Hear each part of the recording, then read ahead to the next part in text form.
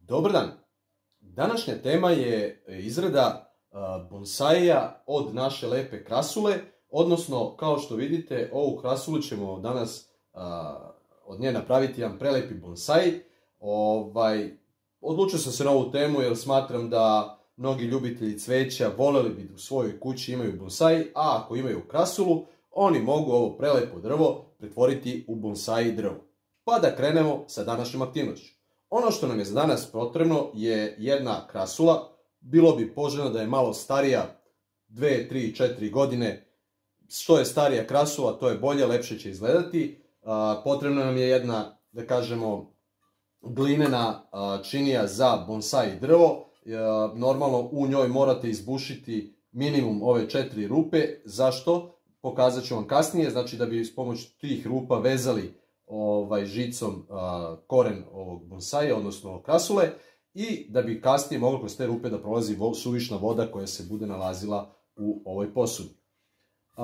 Imate da kupite i saksije za bonsai, znači ja sam izabrao običnu glinenu saksiju, odnosno ovu posudu, pretvorio sam ju u saksiju tako što sam izbušio ove 4 rupe, pa sami kako ju odlučite, ko više voli kako koju boju, odnosno sve zavisi od vas samih, vašeg ukusa i tako dalje, izabrat ćete ono što vama godi.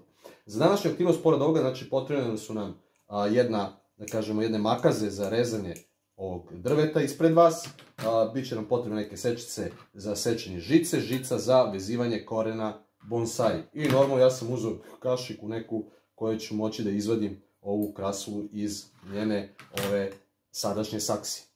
Pa da krenemo sa današnjom aktivnošću.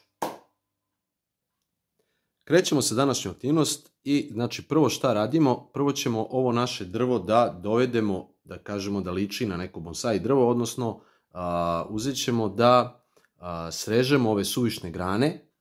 Kako režemo? Znači uz pomoć, rekli smo, makaza, a možete jednostavno rukom da otkinete deo koji budemo rekli. Evo sad ćemo pokazati otprilike kako da, kojom metodom to radite. Ono što je bitno je da ove glavne grane na ovoj, da kažem, našem budućem bonsai, znači glavne grane, znači to su ove debele grane, njih je bitno da ostavite, odnosno da te debele grane ne režete. Već samo ove tanke grane, znači kao što su na primjer ovi izdanci, znači njih ćemo skinuti. Jednostavno možete ovo da otpunite, bacite, a možete i da zasadite pa da napravite pelcer za mlado drvo. Znači, odseći ćemo to. Vidite, evo su ovo je glavna grana. Znači, ovo je glavna grana. Mi ćemo, znači, odseći ove tanke granice. Znači, sečemo ovu tanku granu i ovu tanku granu. Rekao sam vam da ove delove možete zasaditi i od njih da napravite novo drvo. Ostavite sa strane. Znači, idemo, sada gledamo dalje s druge strane. Evo su ove isto dve grane ćemo iseći, zato što su tanke.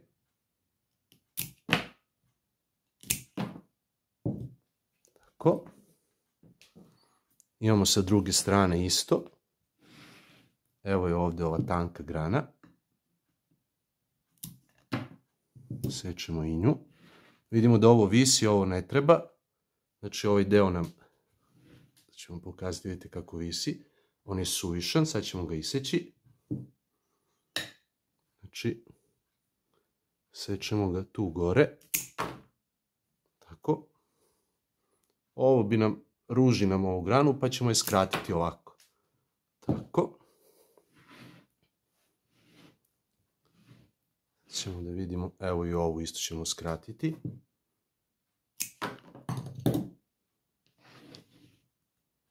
Ono što je bitno da uradite, vidite da ovdje ima ovako ove tanke granice, evo je ovdje iza, vidite ovu malu, nju isto skinite, da oslobodite krošnju, znači tu malu skidamo, da bi oslobodili krošnju da bolje raste, evo i sa druge strane isto imala, pa smo je skinuli, ovu isto, znači tako, da vidimo da još negdje ima, evo je ova. Ovo možemo da prerežemo još lepše.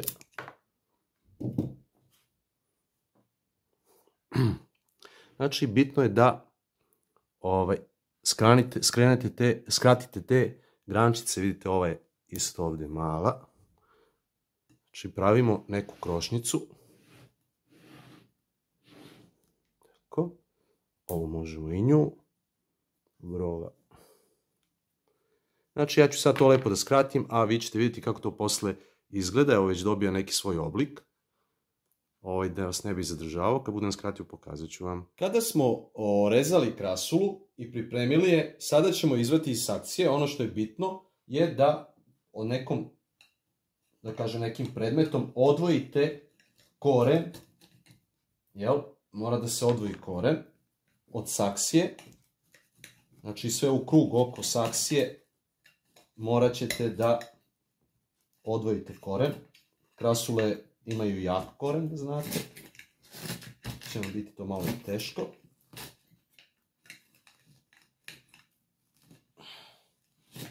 Znači, odvojite koren.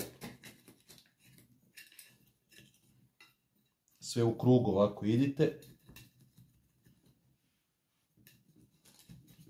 Kako bi je lakše izvadili. Ja na dnu ispod imam peska. Rekli smo da ovo drveće voli mešanu zemlju sa peskom.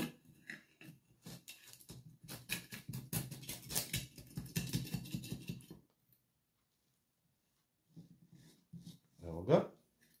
Kada smo to odvojili, polako izvadimo krasulu.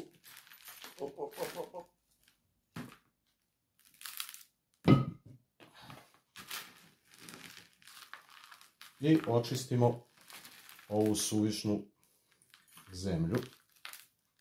Znači, to ćemo sve sad očistiti. Vidite da sam stavljao i pesak na dno.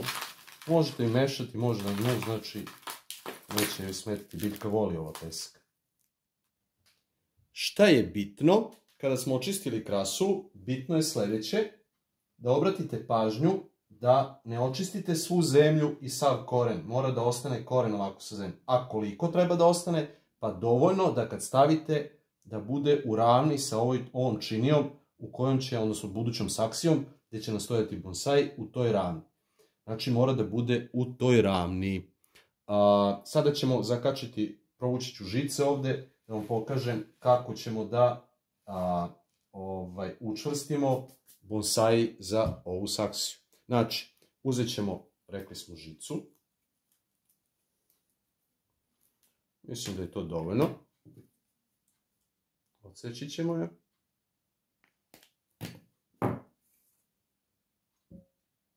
Trebalo bi da bude dovoljna dužina. Okrenemo odozdo naopako, provučemo kroz ove rupe. Znači, provučemo žicu.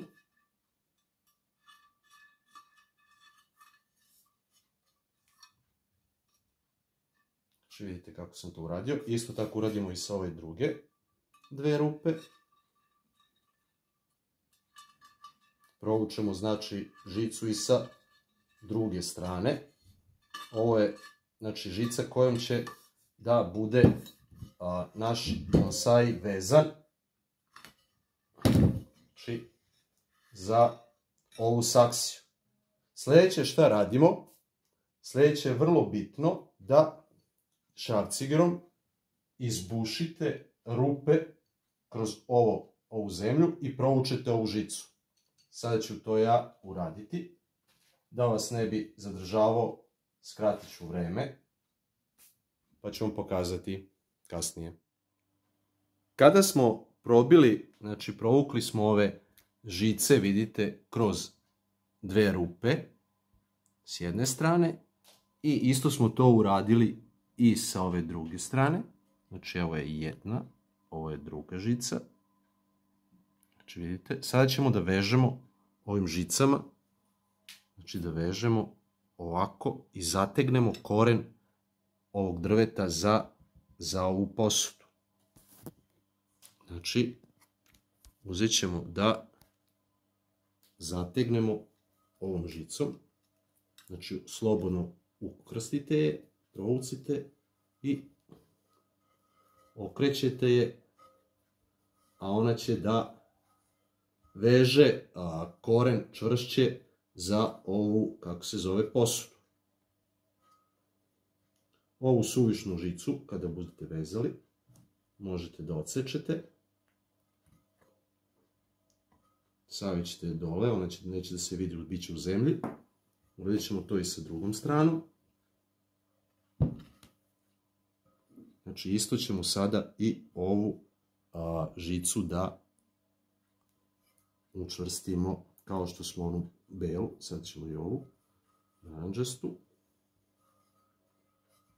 Uvrtite nekoliko puta, malo jače. I ona će jednostavno drži čvrsto vezano stablo, koren ove biljke za ovu saksiju. Isto višak žice možete da odrežete, a ove vrhove da pritisnete dole u zemlju. Kad smo to uradili, znači pričvrstili smo stablo, sada ćemo da krenemo sa, da kažem, dodavanjem dodatne zemlje u ovu našu saksiju. Znači jednostavno možete iskoristiti staru zemlju, možete uzeti novu. Znači napunit ćemo sa svih strana ravnomerno zemlju u ovoj saksiji. Znači one žice nam drže koren dok ne ojača i sam se veže čvršće za se zove ovu posudu. Znači napunit ćemo. Kada smo dopunili zemlju, šta je bitno? Bitno je da lepo i jako rukama stisnete okolo zemlju u krug. Znači mora da dobro pritisnite zemlju, dobro sa svih strana. Zašto? Pa da ne bi se drvo klatilo levo-desno. Znači pritisnite slobodno jako i učvrstite dodatno ovo naše, da kažem, ovo naše bonsai drvo u ovu saksiju. Kada ovo odradite, zapamtite, ja vam napominjem, znači krasula je biljka koja živi u predelima gde ima veoma malo kiše i gde je dosta sunčanih dana, toplih dana, znači gde je suvo vreme, tako da ova biljka ne voli da je mnogo zalivate, već morate da veoma retko zalivate ovu biljku. Ja obično ovu biljku zalivam nekih 15 dana, prođe od jednog do drugog zalivanja i zalivam sa dosta malo vode.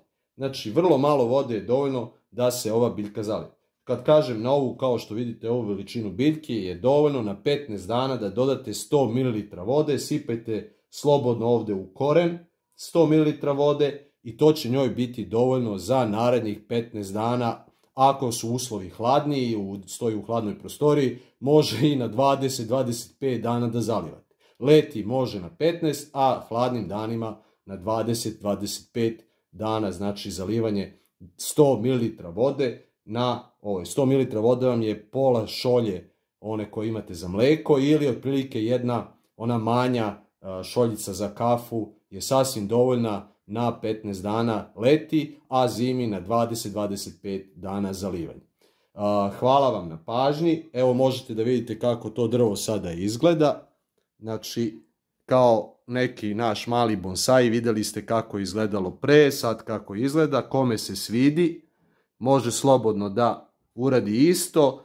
Lajkujte, želim vam sve najbolje, znači podržite kanal, a mi se vidimo uskoro u nekom novom videu. Prijatan dan, sve najbolje!